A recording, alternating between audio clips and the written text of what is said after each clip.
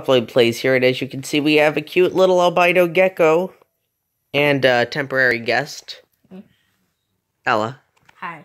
You're not allowed to disclose my name. It's only the other way around. Pop Floyd. Yes, that is what you refer to me as. Yes. My real name shall remain concealed. If I say your real name, we have to edit those parts out. Yes.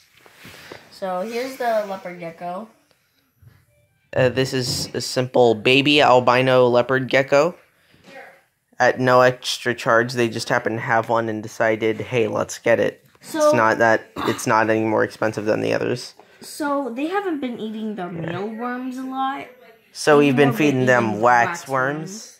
You can take a waxworm and a mealworm out, but let's not actually bother feeding them, since at the moment, neither of them seems to want to eat. We have 2 leopard geckos. We tried feeding the other one in there, although he won't eat, so we put him back in there. Same with this one. So, because they're not eating the mealworms at all. We're feeding them waxworms, but we can't keep feeding them waxworms because that's like treats, and they can't have just only treats. Yeah. Hi. Yes. And so because we can't just keep feeding them waxworms, yes, because we can't just keep feeding them waxworms, we now have our own little cricket enclosure thing. We have our own crickets that we are going to breed once they get big to adults, although we're going to feed the babies. I never considered them friends, both of them. I mean, they seem to stick together. They'll stay in the same hides as each other and everything. What are you... Yes. They like climbing. They can climb on anything. They can stay upside down. They could. Yes. But they can't. If they want to, they could. Yes. They could very easily, in fact. So, I love them. Ella, yes? Would you set that one down and take out a single mealworm and a single waxworm to show the viewers of the lovely world? The lovely world. That's the mealworms. There's more mealworms than there are waxworms, but the waxworm thing is bigger than the mealworm. So that's a mealworm. A mealworm. And this... It's about a small one. That's about the size they would eat. Is a... He's going over. He's going over to the... You can't... This is a waxworm. So it's a big difference. Yes, the waxworms are much fatty, and they like the waxworms a lot, but for some reason they don't want to bother eating anything right now. They... Probably because I already fed them each this morning. So, Ella, don't just ignore them. We need to put the stuff away. Yes, right. The mealworm, and the mealworm, and the waxworm, and the waxworm. You guys. He's going in your pants. Yeah, that's fine. Just let him cuddle up in there. I don't care. There's a lot of mealworms. Yes, because there needs to be. That's what their main source of food is supposed to be. Mealworms and crickets. So, yeah. Here, Ella, do me a favor. Go put those up on the shelf. Alright. Oh, these 2 guys are just absolutely friggin' adorable. Alright, we're gonna set them in their enclosure. Here, Those are them. Yes, them. There's 2. So, we set this up today. Yes, we did. This is their little enclosure. I'm gonna get some of that brightness down. They've explored it a little bit. They've already been in that tank. We just had to change their enclosure out from the previous snake enclosure because off-camera unfortunate events resulted in the loss of our snake.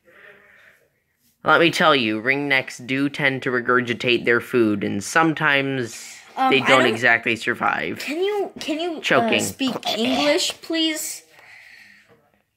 It tried to cough up its worm and choked. Thank you. Yes.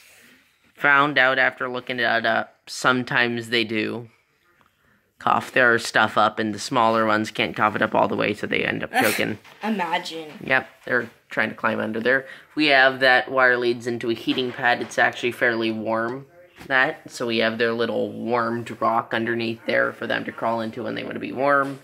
And that little thing we're gonna put some just a bit of and this is the log. We just set it out to dry because we had to stick this. Yeah, we had to glue that. It's starting to dry because now it's. Oh dang! You ruined it, Ella. You dang ruined it. Now we need to redo. Put it back. Put it back. Okay. Put it back, and do not touch that log again, or else the glue's gonna dry up and it's gonna be terrible.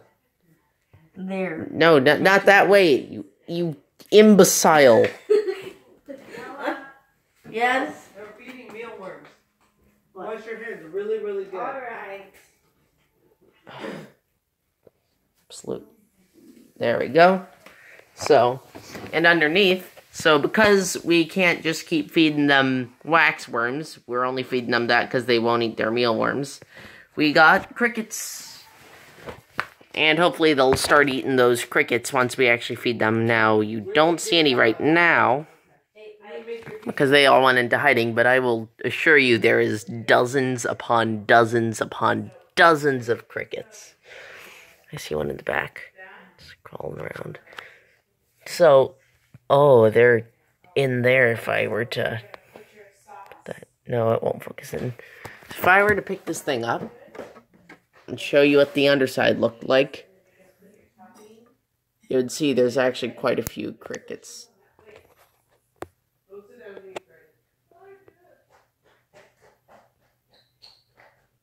It won't... You can't see them clearly, but if you could see clearly, you would see there's a ton in the little dark spaces. Loads and loads. And now, because I've been shaking them around... No, actually, let me just do that. They're starting to come out. But there are dozens upon dozens of small baby crickets, which the ones that we won't end up feeding to them, that make it to adulthood, we're not going to feed to them, because one, they grow much faster than the leopard geckos, so they'll be too big for the leopard geckos to eat, and two, because we need to breed them, so we don't have to go to the store and buy more. There's their little food. Fluker's orange cubes. It's actually pretty handy. It provides water and food, because those are actually very moist. So yeah, they eat that, and then that hydrates them, and it also feeds them. There's another thing we could buy that gut loads them, but yeah, that's about it. Just the new freaking crickets. New leopard geckos, baby. I don't know where the pink one went. Probably went inside the rock.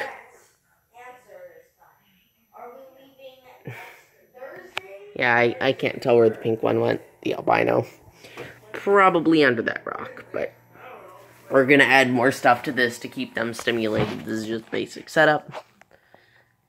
More grass, but we can't actually put that in there. That's plastic grass, but there's no room for it anyways. And well, yeah, I suppose that's it. I'll update you guys, keep you posted on anything new that happens.